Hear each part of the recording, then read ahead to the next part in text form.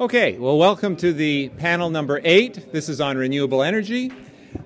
You might wonder what's a renewable energy panel doing in a climate change conference. I'll just tell you, in Ontario, for example, they're spending $7 billion, they're about halfway through it, to install wind turbines, thousands of them all over the province. And if you actually look at the green energy plan for the province, what do you think is driving the move to wind turbines? It's climate change, okay? Same thing with the biofuels, same thing with solar panels. There are so many things that are being pushed, and they're calling it clean energy. Okay, this is one of the great misnomers. So we may not hear directly climate change, climate change policy, but in many cases it really is. And I've been pushing people who are against biofuels, against wind turbines, to say, look, bring up the climate issue. If you're looking to kill a dragon, you have to go to its heart. You can't just tiddle around at the edges of it, okay? Tip off his toenail. I mean, you really have to look at why are they pushing these issues. So it's very appropriate for it to be at a climate change conference.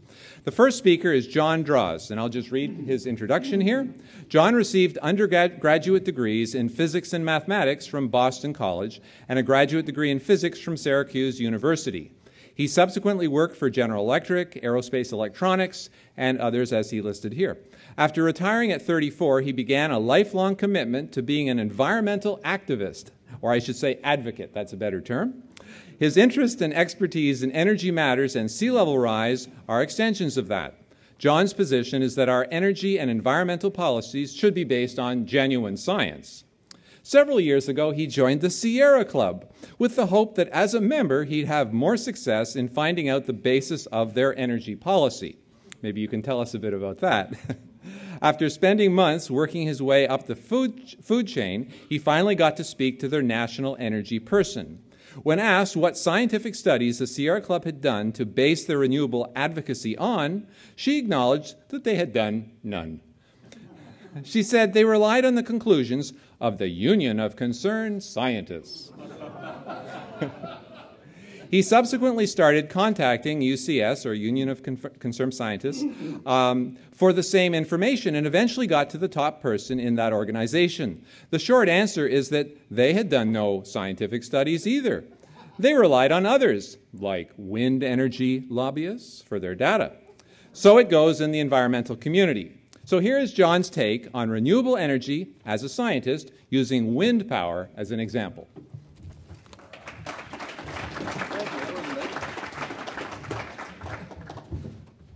Good afternoon.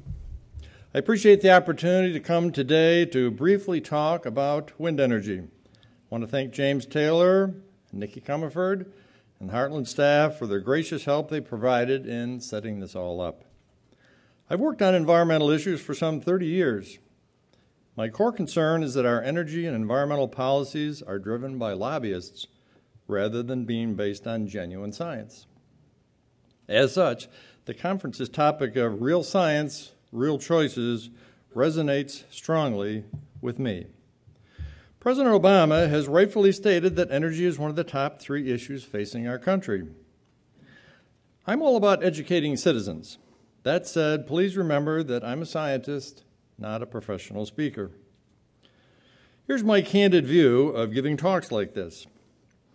Anyways, my expectation isn't that you're going to be energy experts by the end of my presentation. What I do hope, though, is it will get you thinking. I've given my full energy presentation some 10 states now, and this normally takes about 1 hour and 15 minutes.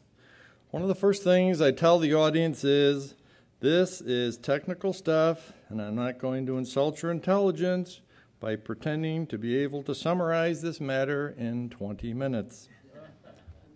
Today I'm going to try to summarize this matter in 20 minutes. The good news is that the full presentation is available on the internet, so you can go online at your own convenience and go through it at your own pace. In addition, the online version has sample references for much of the material you'll see here today in my talk. At the end, we'll answer questions you have.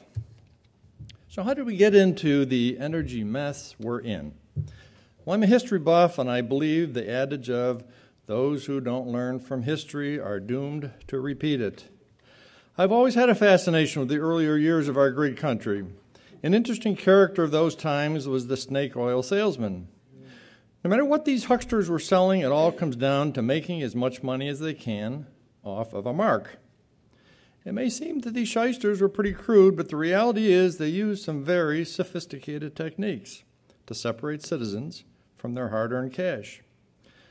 But when you take away the fast-talking shenanigans, the con men's success comes down to these two things. Number one, they're telling us things we want to hear. And number two, we're not really verifying the truth of what they're saying. Most people today think that anyone who bought Kickapoo juice to cure cancer must have been really gullible. But are we any different? Look at how many educated and supposedly financially astute people were taken advantage of by Bernie Madoff. A simply astounding number.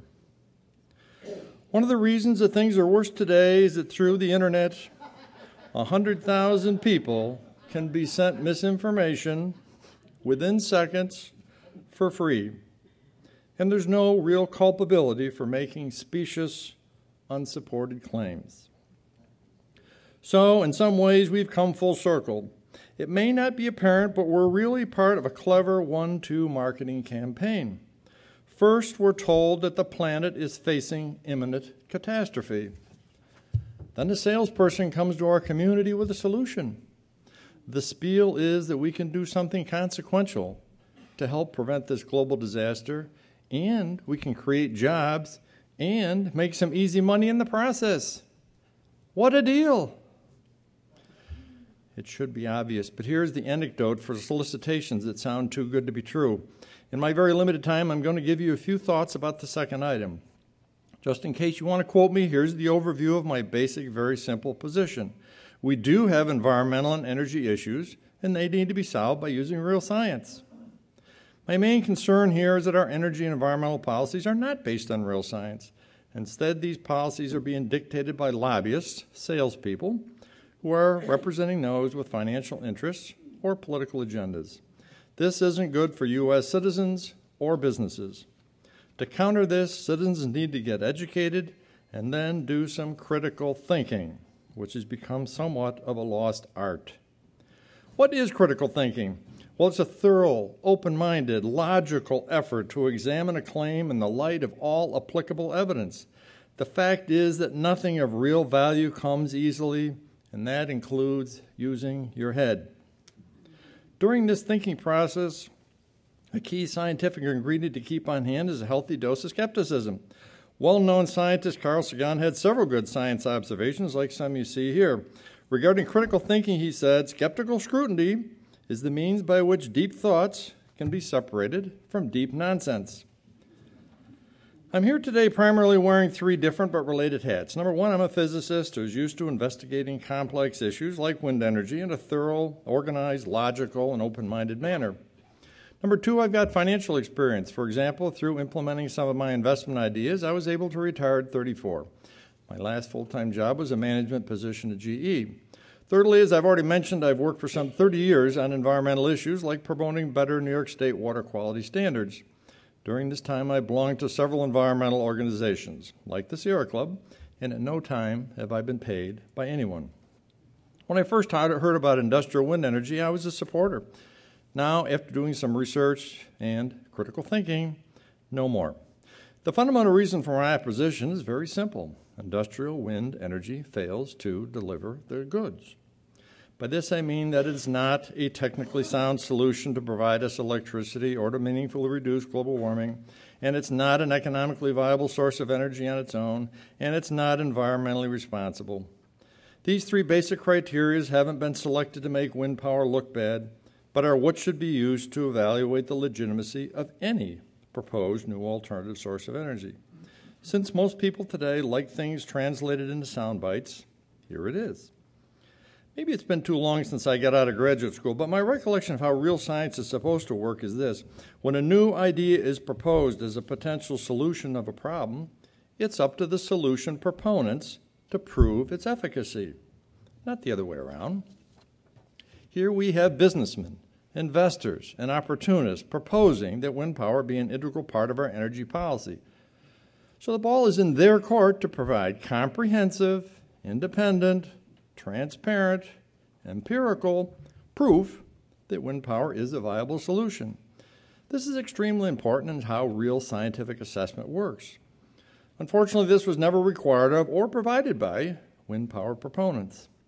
There is no more cost-effective position we can take than to insist that our energy and environmental policies be based on real science. As you can see, a comprehensive scientific assessment actually includes 3 considerations: technical, economic, and environmental. That's what I'm going to cover now, but again, because of time constraints, I'll just touch on one part of each of these 3 key areas. There is much more in my online version. There are many technical liabilities with wind energy, excuse me, and this is a significant one that has been inadequately addressed, even by knowledgeable people like those at the EIA. There is a fundamental difference between wind energy and all other conventional sources of electricity. A technical term that explains this is capacity value. Wind energy has a capacity value of less than 10%, while nuclear power, for example, has a capacity value of almost 100%. A layman's way of looking at this is, what degree of confidence do I have that such and such wind facility will be producing its rated power at 4 p.m. 2 weeks from now? Almost none. Because of this profound technical difference, wind energy must be augmented by a fast-responding source of electricity, which is usually gas. Consider what this unusually honest ad from a utility company is telling us. Quote, integrating the variable capacity of wind energy undermines the time-tested, science-driven technology plan required of all utilities, and that just isn't right. This is a utility company saying this. And this stunningly frank admission from the CEO of one of the world's largest utility companies. He said that if we had to rely more on wind energy, quote, families would have to get used to only using power when it was available rather than constantly, unquote. The point of all this is that all claims for costs and benefits of wind energy simply must include this necessary augmenting gas source. The fact that the wind lobby does not properly address this in any of their advertising materials is a sleight of hand trick that they are hoping we won't notice. Part 2, environmental issues. I periodically hear that citizens in some organizations support the idea of wind energy as it is supposedly green. It's not surprising that many good people think wind energy is green, as that's one of the many sales pitches they've been bombarded with. But is it true? Again, because I'm on the clock here, let's just look at one key component of each turbine. Many thousands of pounds of rare earth elements used in such things as generator magnets. It's unlikely that you know much about rare earth elements, but if you look it up, you'll see that refining them is a long, messy process that usually involves dozens of steps, each one resulting in serious air, water, and land pollution. Unfortunately, I know of no U.S. media or environmental organization that has adequately reported on this horrific situation, but here are the stark conclusions from an English investigation. So what does this all mean? Well, here are some environmental consequences for this one part of a turbine. The processing of the rare earth elements for just a modest 300 megawatt wind project destroys 60,000 square meters of vegetation, generates 18 million cubic meters of highly toxic air pollution, pollutes 86 million gallons of wastewater, making it poisonous, produces 1.8 billion pounds of contaminated tailing sands, and results in 300,000 pounds of radioactive waste. How do these facts jive with the mission statements of the environmental organizations that are supporting wind energy? And yes, you heard correctly, an enormous amount of radioactive waste results. How green does that sound to you? There are a variety of other environmental issues, and some of these are explained more in my online presentation. Bird and bat impacts are an example of these. The bottom line is that the only thing really green here are the profits from the salespeople and their clients. It is also interesting to note that once we start looking closer, we can see that other common claims made by wind power peddlers don't hold up well either. Here's a recent quote from the head of a major European environmental group. Quote, "Industrial wind projects don't work. They produce a trickle of electricity, a vast cost to the consumer. They desecrate the landscape and make people's lives a misery. And they don't even cut carbon emissions. They are literally a waste of space." Unquote. I couldn't have said it any better. It's good to see some environmentalists on the side of real science. Okay, part 3, this is our last part. We need to talk a bit more about economics because that's usually the driving force in cash-strapped communities, which of course the salesmen know full well. The analogy I'm going to use is that we have a choice in which direction to go. It amounts to taking Science Street or Money Circle. Again, because of time constraints, I simply cannot go into the entire economic situation, but we'll cover enough to make you more aware of what's really going on. The average citizen usually isn't too concerned about the bigger picture, but they should be, because wind energy is a bad deal from an electricity point of view. Why? Well, because its total costs, its ratepayer costs, and the taxpayer subsidies are more expensive than any conventional source of electricity. How is this good for our economy? Let's quickly look at these 3 areas. Here's the total cost part calculated by the federal government. And for the several reasons stated on the slide, the wind costs are actually much higher than shown here. How about the ratepayer costs? It's simply astounding that these people have the audacity to claim that wind energy is less expensive. Here's a recent case in North Carolina where all 3 of the utility companies in the state refused to buy the electricity coming from a proposed wind project as it was way more expensive than other options they had. Here's an example of public statements made by utility executives saying that onshore wind is 2 to 3 times more expensive than conventional sources and offshore 4 to 5 times. None of this should be a surprise, as there is plentiful evidence saying that this is a fact of reality. For instance, look at this information from the IEA. It shows how the higher the proportion of wind energy there is in a country, the higher the cost of electricity. Denmark has the highest percentage of wind energy in the industrialized world, and it also has the highest residential electricity rate, over 3 times the U.S. rate. Yet in spite of these realities, these smooth talkers claim that this is good for consumers. Simply amazing chutzpah. And lastly, there is the taxpayer part. Here are the EIA's latest figures reporting on annual taxpayer money going to electricity sources. Note that the taxpayer subsidy money for wind energy exceeds the subsidies for all other conventional sources combined. Yet in a sample wind developer's marketing document recently, it clearly says, right here, you can see, that no project money comes from taxpayers. You tell me how this is an honest statement. Okay, how about regional economics? Although probably everyone here would say they full well know there's no free lunch, that is exactly a major tactic used by wind promoters. They carefully cultivate the idea that anything coming from them is found money. The trick is that it's not coming from them at all. This depiction says it much better than I can. So how do careful people make an intelligent decision when they receive what seems like a very attractive proposition? My suggestion is, with critical thinking, to carefully answer these 4 economic questions. So let's quickly do that right now. Number 1, the conclusion from this is to take all non-guaranteed claims with a huge amount of salt, as anything that's not guaranteed has very little credibility, particularly from people who are addicted to wild exaggerations.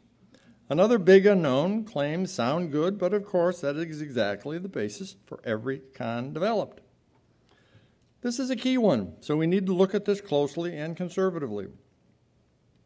I don't have time to go through all of the economics here, but there are a few quickies. The Scottish government funded the most comprehensive study ever done on the effects of wind development on tourism. By the way, the Scottish government is a promoter of wind energy, so they had a vested interest here. Despite this, they concluded that there would be a net decrease in tourism.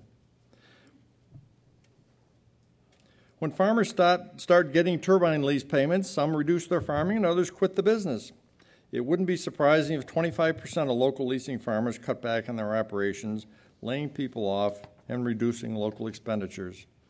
Independent studies have also concluded that wind projects have an adverse local meteorological impact for up to 15 miles away. This has many problematic financial consequences, like reduced crop yields. Here's a government-sponsored study by 4 independent PhDs, all acknowledged bat experts. What's most interesting about this study is that these experts took the trouble of putting a dollar value due to bat loss for each U.S. county. I've already included a few slides from a proposed wind project in a relatively small North Carolina county. Here it shows that agricultural loss to that county from bat deaths due to turbines could be up to almost $7 million per year. That alone far outweighs the unsecured promises of the developer. To be an equal opportunity presenter, let's consider jobs and economic picture for offshore wind. Here is a study that was just released in February about a proposed small New Jersey offshore wind project. Note that this study was done by independent experts and paid for by the state of New Jersey, and that state is promoting offshore wind. Here is their conclusion about net jobs. Quote, increases in electricity rates from this wind project will lead to a reduction in New Jersey employment of 864 to 2,000 jobs per year. In total, this will result in a cumulative employment loss of some 30,000 job years, unquote. Here's their conclusion about net economic benefits. Quote, this wind project will result in a net reduction of New Jersey output of $911 million. Net reduction. Just to cover the bets, the 2 main New Jersey state agencies involved with this offshore wind project hired different consultants to assess the overall merits. Oops, the second consultant came back with exactly the same conclusion. Offshore wind does not make sense from any economic perspective. And read what the LA Times investigation concluded. Quote, even though a record 10,000 megawatts of new wind generating capacity came online, few jobs were created and wind power manufacturing unemployment fell. So, adding these items up, we can see that the net picture is a jobs and economics loss. And the answer to question 4 is yes. Yet another liability of going down the wind energy path that it puts our country further in debt with more money being borrowed from China. Beware, picking your pocket while distracting you with pretty promises is a favorite wind developer tactic. So we are at a juncture, and this is our choice. Another way of looking at our paths is that we have a choice to go backwards to 18th century ideas or to go forward. We can listen to the puff power proponents, and for sure they will paint us a rosy picture. That's their job. They will tell us carefully crafted, enticing stories about how the shortcut through the woods is easy money. Anything we bring up to express a concern about, the peddlers very well rehearsed to dismiss as not being a problem. How many times did Bernie do exactly that? But be forewarned. When reality hits, we will be on our own. My plea to you is do not take the bait. I finally run out of my allotted time. If you found this thought-provoking, please go to my website, which has my online presentation that explains much more and also has my email address. I've also passed out this new renewables energy book. You're the first people in the world to see it. This is the world release. This is the best brochure on renewable energy, to my knowledge, any place. Thank you for your time.